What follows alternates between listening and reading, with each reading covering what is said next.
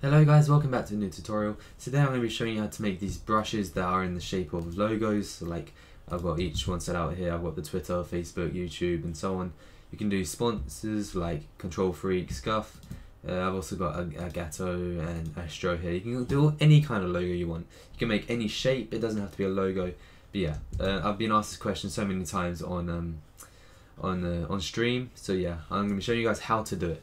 So basically what you want to do is you're going to make a new project. So go to File, New, and make sure the width is 200 and the height is also 200.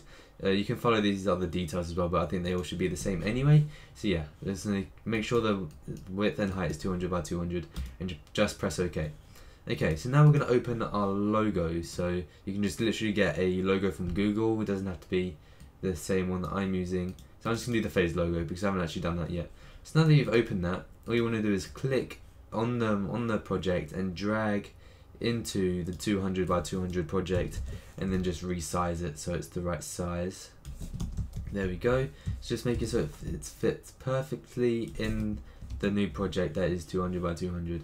Okay, now that we've done that, it can't be red, for example. So like it needs to be black. So what you want to do is you want to double click on the layer, go to color overlay and just make sure it's black. If it's not black, then it won't work. It will turn out some other grayscale color anyway, so yeah, you won't be able to get the color you want, so you might as well just pick black.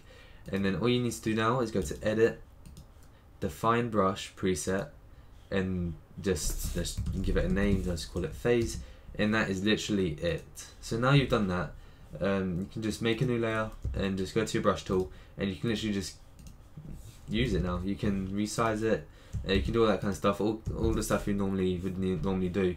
And all that basically, the reason why I get asked this question so often is because it makes it so much easier than having to go to your file, open and go find the logo, and it's just so much easier just to have it as a brush.